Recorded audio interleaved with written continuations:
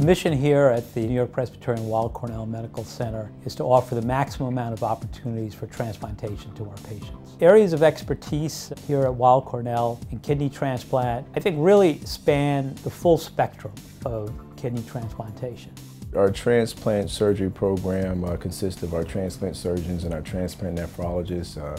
We offer a superb multidisciplinary approach to providing care for patients. Using research techniques that we've discovered, we're able to optimize our outcomes in an effective way. The Cornell Transplant Program was the first of its kind in New York. We do the most living donor transplants on the East Coast. We've created a living donor transplant center offering opportunities for ABO incompatible type transplants if the situation calls for it. We'll transplant patients that are high risk immunologically and potentially have a cross-match that is less than ideal. We'll put them through our desensitization program and allow for transplant to go through. The availability of donor exchange is what we focused on because it allows each of those high-risk transplants to occur without the increased risk of rejection. I oversee the entire team that works with the living donors and with the recipients. The key concepts are to get those patients who are impossible to get to transplanted.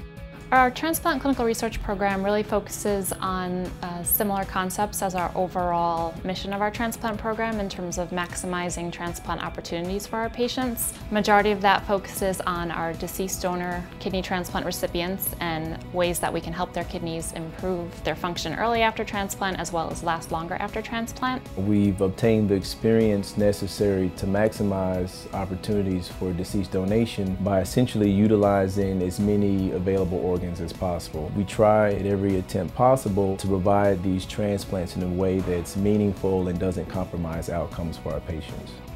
Our immunogenetics laboratory. This laboratory operates 24/7 and it provides the tests that are needed to perform the transplantation. This particular laboratory does primarily research tests.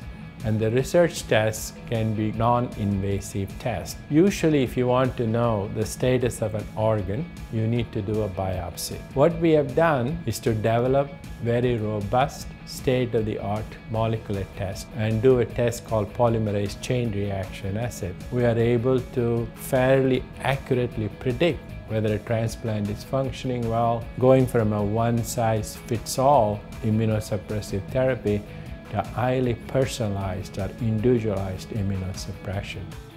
We currently offer pancreas transplantation. Our approach is either simultaneous pancreas kidney transplant, or alternatively, some patients have a living donor, so we'll do the living donor kidney transplantation first, and then subsequently, a few months later, we will pursue pancreas transplantation. The kidney donation here at the hospital is a very extensive process. The potential donor undergoes the most complete medical evaluation of his or her life to that point. And they also undergo a very extensive psychosocial evaluation to make sure that they aren't being coerced into donating the kidney, to make sure that they understand the decision they're making, and to understand that we are there to make sure that the short-term and long-term effects on their health are minimal. The surgery is performed in a minimally invasive manner. We developed a technique called laparoendoscopic single-site or LESS surgery, where we make the surgery even less invasive. We make one incision in the belly button and do the entire surgery through that. If they can get back to work sooner, if they can get back to their overall life sooner through a smaller incision, we're going to do that. I think Weill Cornell kidney transplant program is unique because of our personalized approach to our patients. The prospect of getting a transplant, I was scared out of my mind because I've never been operated on. We discovered that Bob was going to have both of his kidneys removed, which was something that we weren't expecting, but Dr. Kapoor really put us at ease. I would never go to another hospital. Patient care is excellent during the operation, and after the operation, the aftercare. We can do things that very few people can do. Our transplant patients get really good care long-term, not just at the time of transplant.